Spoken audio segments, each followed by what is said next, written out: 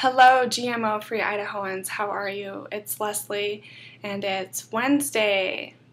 Only, 4 more days till Christmas? Yay! I hope you're all having a great week leading up to the holiday. I know I am. I'm very excited. My family's going to be in town soon, so it's going to be a good weekend.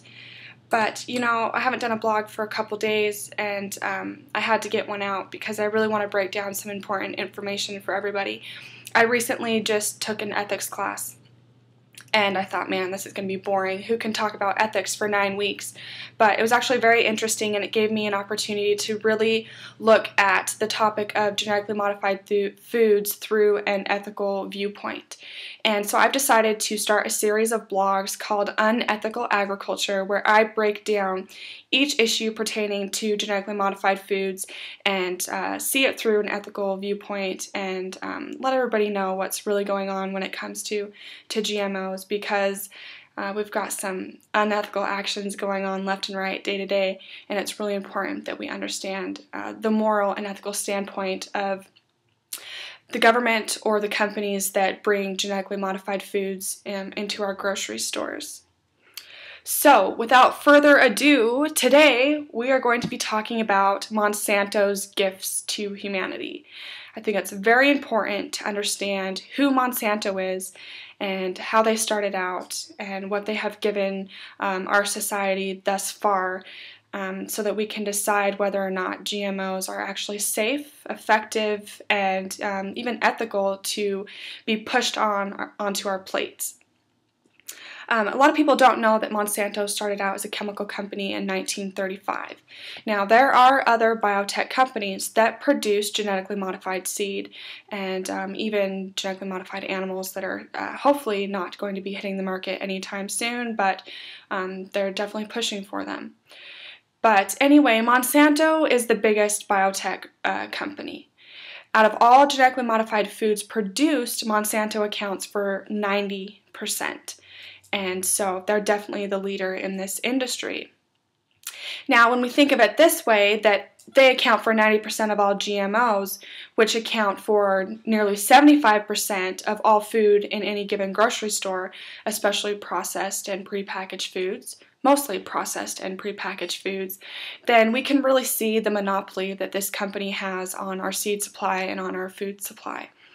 So I'm going to talk about 3 things today that Monsanto has taken part in, and that is their production of PCBs, DDT, and Agent Orange. I think that we're all familiar with these chemicals and their effects, but I'm going to let you know a little bit more about it so you can make a decision on whether or not you think that Monsanto is an ethical company and that they're providing the best product that is beneficial to the greater good of our society. So let's start with PCBs. Now, fortunately, PCBs are now banned. They got banned in 1979 because they are known cancer causers, carcinogenic, obviously, and according to the EPA site, they have effects on reproduction and development, endocrine disruption, and neurotoxicity.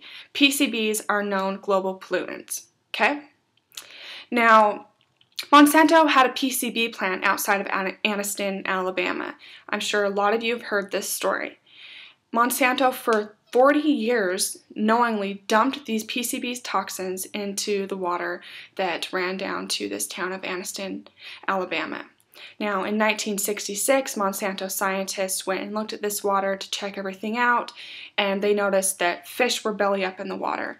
So they decided to dunk a fish in the water to see what would happen. And it was like this fish had been dumped into boiling water. Its skin peeled off, it started gurgling and spewing out blood and pus. Obviously very toxic. In fact, in 1969, they discovered that this water contained 7,500 times more the legal limit of PCBs. Very, very toxic. Monsanto didn't say anything for 40 years. Instead, they decided to poison and, in my opinion, murder some of the citizens of Anniston, Alabama, who, unlike us, we might have 2 parts per million of PCBs in our bodies, but these citizens have 200 parts per million of PCBs in their bodies. Monsanto knowingly poisoned the citizens of Anniston, Alabama, and that's a really big question of ethics right there. Okay, so that's the first one, PCBs. The next one is DDT. Monsanto started producing DDT in 1944. Some of the ads from back then say, DDT is good for me, you know. It's going to make your apples grow juicier and bigger. Your cows are going to produce more milk if you use this pesticide. Well, it turns out, once again, PCB is obviously very toxic. It was banned in 1972, and it was the cause of the near extinction of the bald eagle and the peregrine falcon.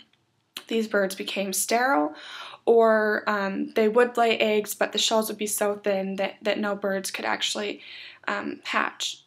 And what they found is that the toxins would become concentrated into the tissue of these animals, and they'd literally just fall over dead. And so, again, Monsanto is providing a very toxic chemical. Whether or not they know the effects, they're willing to play with fire. And so that's DDT. Next, we go on to Agent Orange.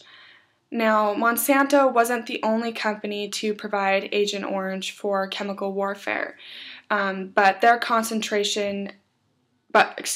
formula had 1,000 times more dioxin than the other formulas, so it was much more deadly and toxic. And they provided Agent Orange from 1965 to 1969. Knowing the effects of this herbicide, they decided to engage in this anyway. The Vietnam Red Cross estimates that 3 million people in Vietnam have been affected by Agent Orange. We know now that it causes cancer, birth defects. It's a very, very deadly and scary toxin. And I hope you know that other biotech companies are now using the formula for Agent Orange, which has 2,4,5-T and 2,4-D in it. They're now using 2,4-D in their herbicide mixtures to spray over genetically modified crops. A little side note there. But again, Monsanto knowingly poisoned and killed innocent people in America and in Vietnam, all in the name of $1. So I know these aren't the funnest things to talk about, but I can't help but think about these things every time I make a food purchase. What's in it? Who made it? You know, not often we think about when we buy food, you know, the food producer. Maybe you're buying Kraft or fast food or Nabisco, whatever it is. We don't really think about where they get the ingredients to make those products.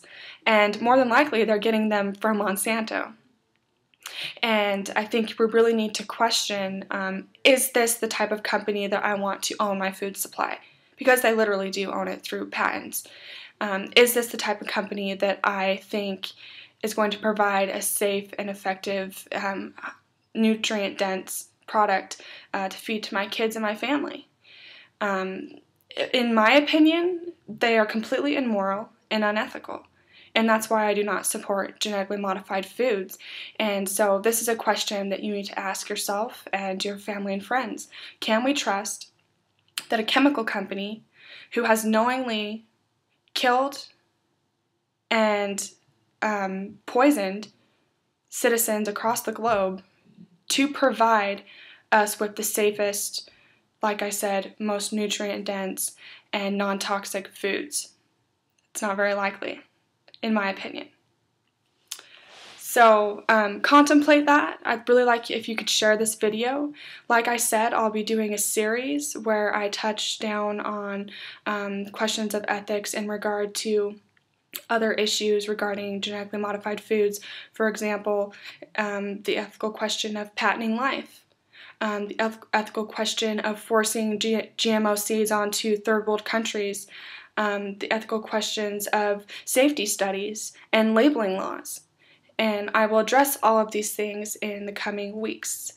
I really appreciate you all sharing this video and joining me today. Thanks for helping me raise awareness about genetically modified foods, one Idahoan at a time. I'll catch y'all later. Have a good holiday. Bye.